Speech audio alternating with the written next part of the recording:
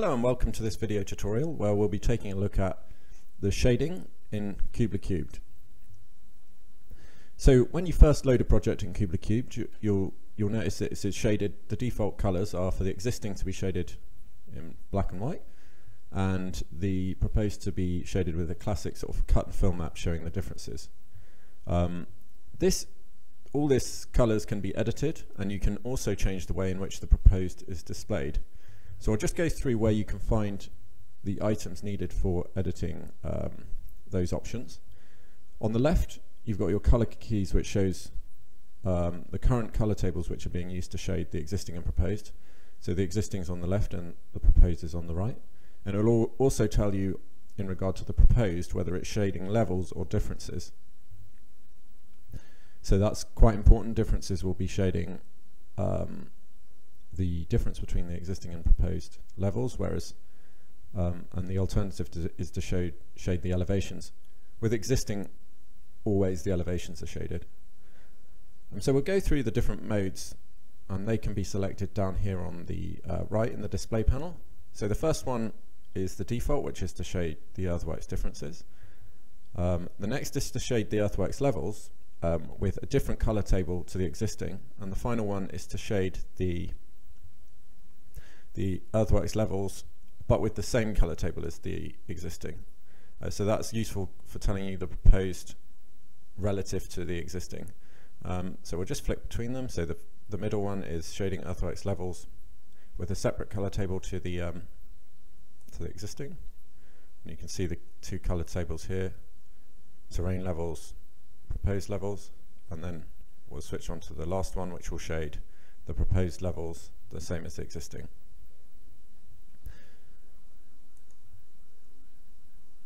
So to edit these color tables, we use the shading menu, and you can see that the options correspond to the different display modes. So we can either shade the existing levels, earthworks differences, or earthworks levels.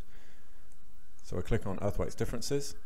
Once in here, you can also change which shading scheme that you're changing with these tabs at the top. So the layout of this form has the color table in use here, and on the right hand side it has the way that that color table is applied to the surface. So if you want, there is a list of sort of pre-installed color tables that you can select, so you can quickly just change to a rainbow or any of the other defaults that are in there, and just click apply, and that will apply to your surface. This rainbow one could be useful if you want to have a different, more differences between the visualization rather than just red and blue, and it can allow you to see more detail in your site. So I'll go through some of the options on the right hand side here. You can choose to shade the colors discretely, like in blocks. You can see that effect on this table here, or blended, but you can see on the site plan behind that it's shading blended and then discretely. One thing to mention is this table on the side. This will show you the color table on the left and how it's mapping to the proposed, or no, sorry, the current surface that's being shaded. So in this case, we're doing earthworks differences, which is shading the proposed. So it shows that it's mapping, how that's mapping to the proposed surface. This is quite relevant when you're changing this option here, which is related to how the color table is mapped. So you can either have it mapped relatively, which will stretch the color table across the entire surface, which is the default, or you can do it explicitly. So you can, if you select absolute, the values here explicitly map to the values on the surface. This is useful sometimes if you have a defined color table and you want it to be mapped. You want more control over how it's mapped onto the surface, how each color is mapped onto the surface. You can see here that this color table ranges between 100 and -100, but because the current surface has a much smaller range, it's only going to be using that small section in the middle, so it's probably not that appropriate for this one to be used for shading that. You could either choose to edit these values, but in this case it'd be much easier just to go into a relative shading scheme. The other option is zero lock.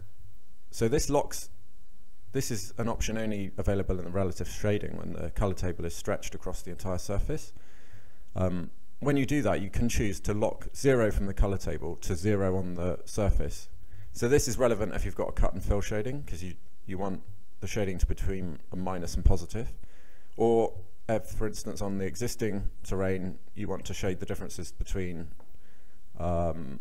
land and sea, and you know that 0 is the sea level, then you can select a color table and use relative shading and lock 0, and it will lock the 0 color to 0 on the surface, but the rest of the color table will still be stretched across the surface. So briefly, we'll go into editing color tables. You can either edit the current one using the edit here, or you can create a new one with the edit copy button. So when creating a new color table, it's always best to try and select one that is close to what you want. So you have to do the least amount of editing of the table. So we'll say for earthworks differences, if we wanted something slightly different to cut and fill, so we'll select the default for differences. And we want something similar, but we want, rather than shading between red and blue, we want it to shade between, say, red and green. So we'll edit a copy of this table, give it a new name.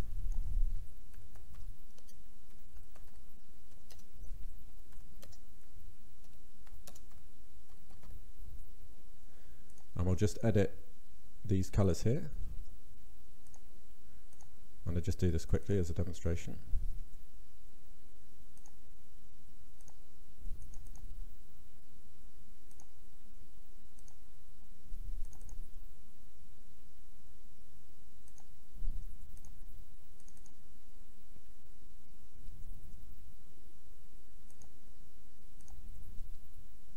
And then I'll save that one, and then click OK to apply it. And you'll see that new color table that we just created has been applied to the proposed surface. And the color key here is updated with the new color table that we just created.